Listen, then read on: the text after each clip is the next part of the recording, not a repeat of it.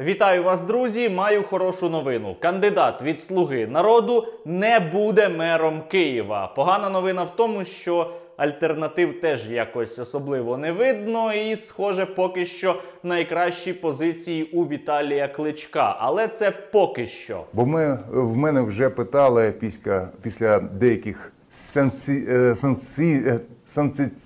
сенсаційних таких, знаєте. Вчора відбулись праймеріз всередині «Слуги народу» по відбору кандидата на посаду міського голови міста Києва, і з відривом перемогла Ірина Верещука, тому я абсолютно точно впевнений, що вибори вона не виграє. Тому що якщо «Слуга народу» висуває Верещук на мера столиці, то це означає, що вони або хочуть програти свідомо, або взагалі їм ці вибори не потрібні, і вони просто допомагають Віталію Кличку. Ірина Верещук пов'язана із Медведчуком через Тараса Козака, який номінально володіє каналами Медведчука. І, в принципі, те, що Верещук із ним добре знайома, вона сама не приховує. Я знаю пана Тараса Романовича Козака, поза як він був депутатом обласної ради по тому округу, де я проживала, народилась, виросла і мала честь працювати міським головою.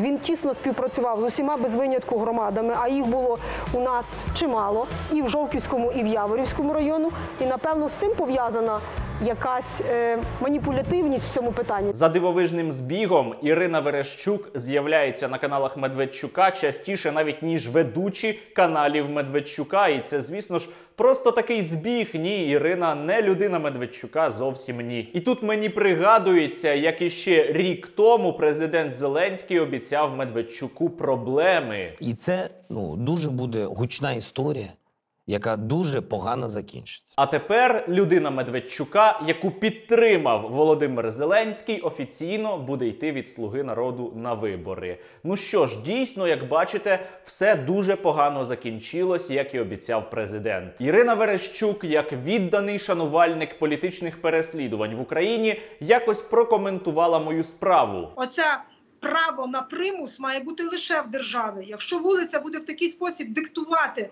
давати статус підозрюваного, не давати, давати статус потерпілого, ми дуже далеко зайдемо. Тому я думаю, що пані генеральний прокурор, пані Венедиктова, має вже братись до рішучих дій. Ірину Верещук дуже хвилювали протести проти політичного переслідування мене за те, що я не помер. Але от саме політичне переслідування, публічні заяви генерального прокурора, зустріч генпрокурора з Аваковим по моїй справі Верещук чомусь взагалі не зацікавили. Так що я просто, як громадянин, зичу пані Ірині успішно програти вибори. Але найцікавіше у цій історії відбувалось, скажімо так, за кадром, коли праймеріз вже завершились і до журналістів вийшов президент України Володимир Зеленський. Наша партія проголосувала за Ірину Верещук з відривом.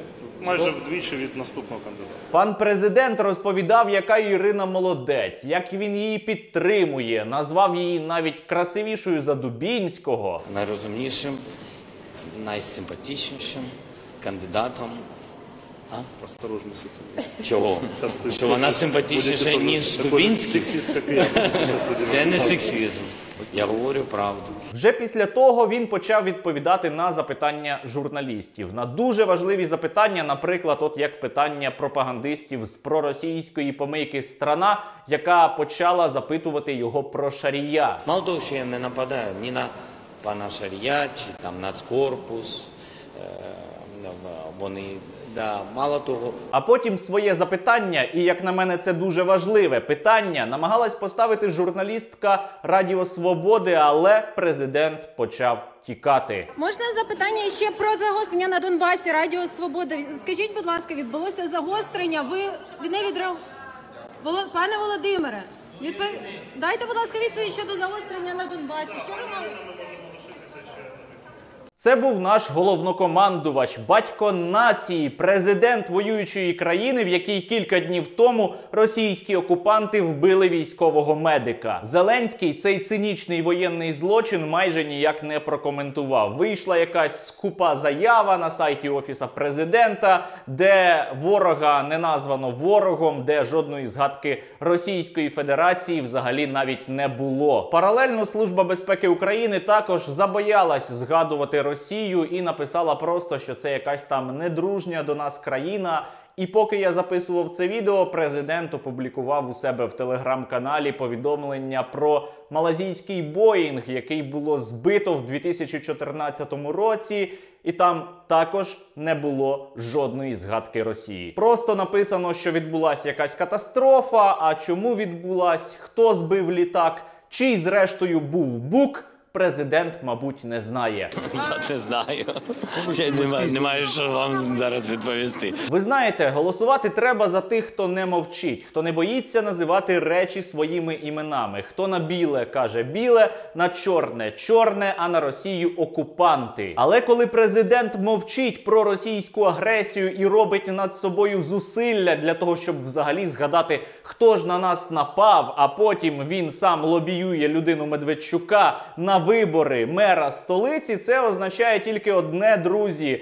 Це не та політична сила і не той президент, якого варто підтримувати. Якщо вони не хочуть боротись за нас, то тоді чому ми маємо віддавати їм свої голоси? Сходіть на вибори цієї осені, проголосуйте, але в жодному разі не віддавайте свої голоси за «Слугу народу». Тому що, якщо вони забувають, хто агресор, то не виключено, що після того, як їх, не дай Боже, звісно, оберуть, вони можуть забути і куди та для чого їх обирали. Хоча, здається, вони вже це забули.